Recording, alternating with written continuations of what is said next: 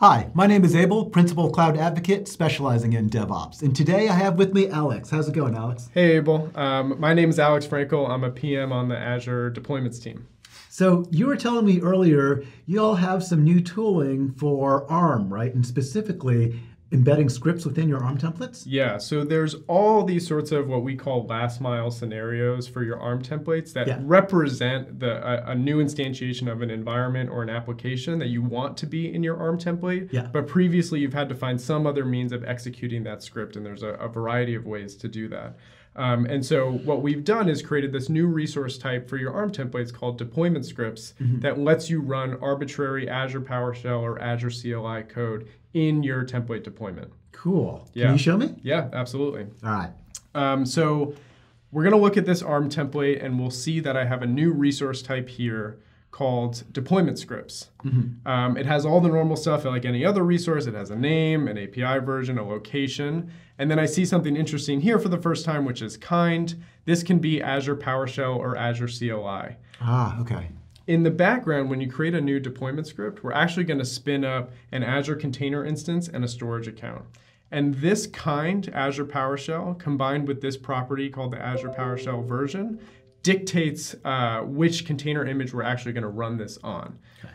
And so as I go through here, I have a few other properties of what this deployment script is going to do. One is the identity. So we use managed service identities to execute this deployment script.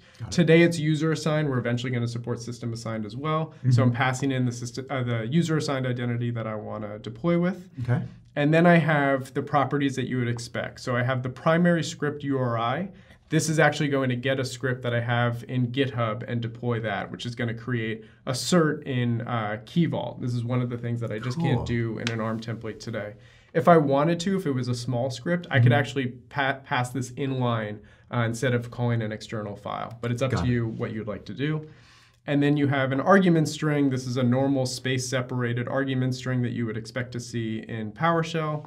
And then I have a few other interesting properties here. One is timeout, which is when the script will stop if it's not stopping on its own. I have the retention interval. So deployment scripts is actually a resource that will clean up after itself. So deployment scripts, the resource itself, you don't really need it after it's executed. So you can determine when it'll actually delete itself. We'll keep the logs around until it deletes. So if you want to look at it and do debugging, you can. But eventually we'll clean it up after itself. Cool. And then the last one is something called cleanup preference. So in the background, I said earlier, we're spinning up ACI and a storage account. This property dictates when we delete those resources as well. I leave this as on success so that if the deployment script executes successfully, I don't need any of those underlying resources anymore. But if it fails, then I might say, I actually want to log into the container and see what happened. So this enables me to do more advanced debugging. Cool. And then the last property, which I've commented out here, is the force update tag.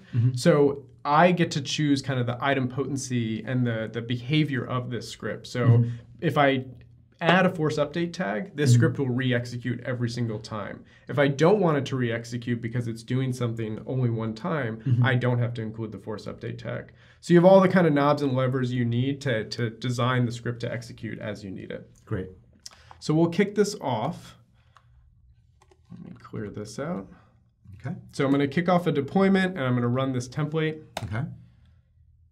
This is going to take a minute or two, so I'm going to take the turkey out of the oven, so to speak, and we'll look at a script that just executed recently and see what information I have when that script executes. Okay. So on the overview of the deployment script pane in the portal, I get the actual standard out of the script executing. Okay. So this, I said I want to output the certificate. In this case, the cert already existed, so it didn't have to create it, just grabbed the latest and printed it out. Okay.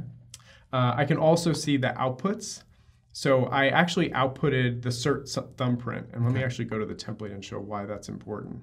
So just like any other resource, I can actually emit outputs in the script and use that later on in my template deployment. So if I want to grab the cert thumbprint or an IP range or anything like that as like a pre-step with my script, I can then give it to the rest of my template deployment to do whatever I want with it. Got it. So I have standard outputs that I would use in any other resource type, and I see that output represented here. Got it. And then the last one is the content and the input. So if I'm coming to the script later and I want to see what script was actually executed, what parameters were passed to it, we store all that information in the deployment script itself so you can look at it whenever you need. Awesome. Yeah. Awesome stuff. So this right here, now we have the ability to run scripts, right? Yeah, exactly. So you really should be able to do, you can do that last thing that you would otherwise had to find some other tool with, and now you can do it right in the template. Man, thank you so much for showing us. This has been great stuff. Awesome. Thanks, Abel. Thank you.